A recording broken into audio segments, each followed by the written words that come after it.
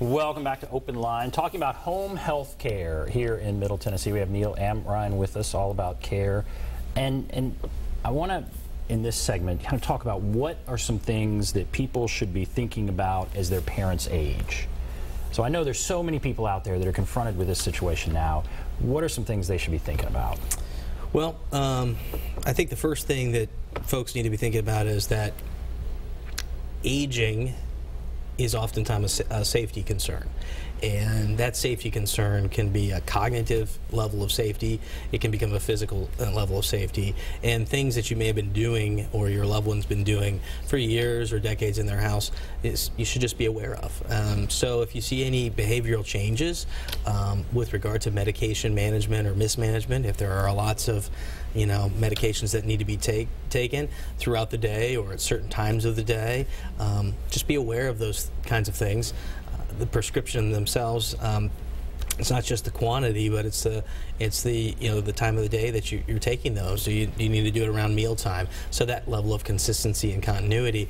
Unfortunately, medication mismanagement is probably one of the top 3 or 4 reasons people get hospitalized. So they're given a prescription and then they take too much of it unknowingly, or they don't take it. But yeah, that's rough. So best practice might be make sure that there's a pill box or medication planner.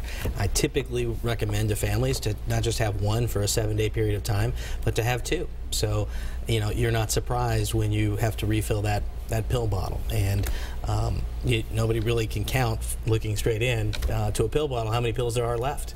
So it can help to always have that backup planner, and then you have it sorted Monday through Sunday, and morning, lunchtime, evening. There can be all kinds of planners that are out there, but that's certainly a precautionary. What about falls? I mean, that's the thing that as people age, it seems it puts them in the hospital the most. Mm-hmm. And you have some numbers, I think, on falls, like when people fall and ages and that kind of thing. What do we know about that? Yeah, typically falls, when they take place, especially falls for folks in their 70s, there's a very high likelihood, 65 or 70% likelihood that a second fall will take place in a very short period of time, meaning next 18 to 24 months. So just kind of be aware of that. I would say that some of the falls can be attributed to very simple things. Hydration is a very important part of, we talk about nutrition and technology and all these things, but you can't simply have 5 or 6 cups of coffee every morning or be drinking coffee and expect to be hydrated when you actually should be drinking water. Nutrition, what is the level of nutrition that you have, and what's your routine? I've come across a number of clients who, their main source of nutrition is a Twinkie and a ding dong. So that's not good. Not good at all. The other part of it is be cautious about where you spend time and where your loved one's spending time in their home. Just take a look at, are they spending time in probably 3 or 4 rooms? In other words, the bathroom, of course, their bedroom, probably the living room, and they probably have that specific chair. If they sit in that chair for so many hours or an hour or 2 at a time and kind of get up, they may get lightheaded. And so, are they using that walker, that cane? Is that something that needs to be introduced? Is that something that the doctor can help facilitate and get them comfortable with? And with regard to falls, most of the falls take place in the obvious spot, which is the bathroom.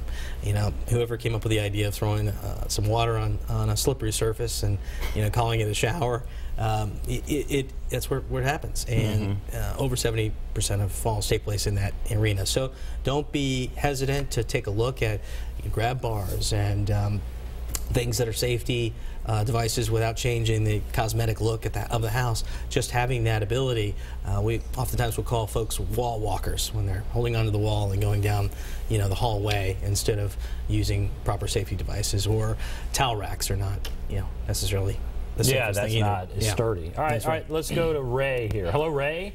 Yes. Go right ahead. Good evening, gentlemen. Thanks for taking my call. I kind of wanted to talk for a minute about the other side of this thing here. You may need to turn down your TV. Yeah, can you hear me now? We can hear you. Go right ahead. Yeah, I recently had an experience in the year 14 and part of 15 with my mother. She was 83 to 84 years old, very sick with heart disease. And the course of treatment I hear the gentleman talking about there sounds fine.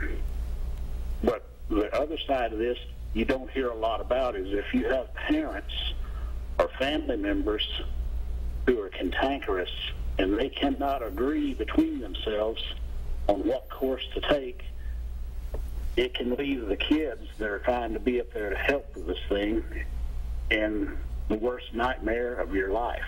I bet. There were 4 times in the year 14 that I had to be called up there, and I would usually go up there and be there for 3 or 4 hours a day on a daily basis. And 4 times I went up there when something went wrong, and she needed emergency medical treatment. Her husband didn't want her to go to a hospital because that cost money, and he didn't want to run up any more medical bills. She wanted to go to the hospital because she needed treatment. Right. And then he had the phone unplugged out of the wall where there was a handicapped, neglected, and abused person there who couldn't get to a phone to call for help.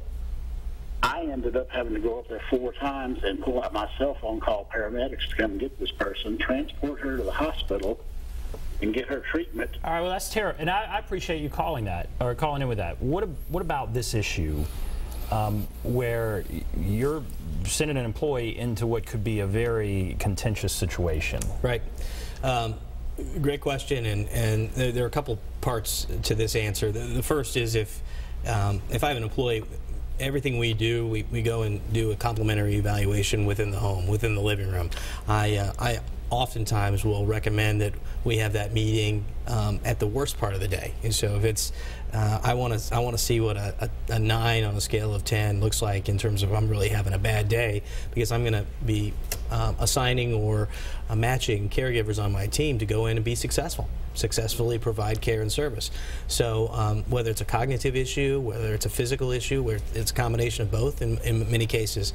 On the political side, with regard to adult children and having a number of siblings, who's in charge, who's on first, who's the healthcare power of attorney, who's the financial power of attorney. Many times they're split. And then there's also that daily responsibility. Sometimes the adult sibling or the adult child who's living near mom or dad versus the one who lives 400 or 500 miles away is kind of the brunt of taking care of the daily routine and understands, and they can get burned out, they can get worn out. That's where that respite comes into play, and some of the folks that are oftentimes geographically not there or available, they come in a couple times a year or they come in around the holidays, they're just not as dialed in. So having an open level of communication, and again taking the preventative steps to identify who's in charge at one point when the healthcare declines or when there's a necessary time to engage a financial. That is so tough. And Ray, thank you for calling in and sharing that, because that could be a very difficult situation. All right, we're going to take a break. We're going to come back, just basically wrap everything up. But we'll take a break, be back right after this.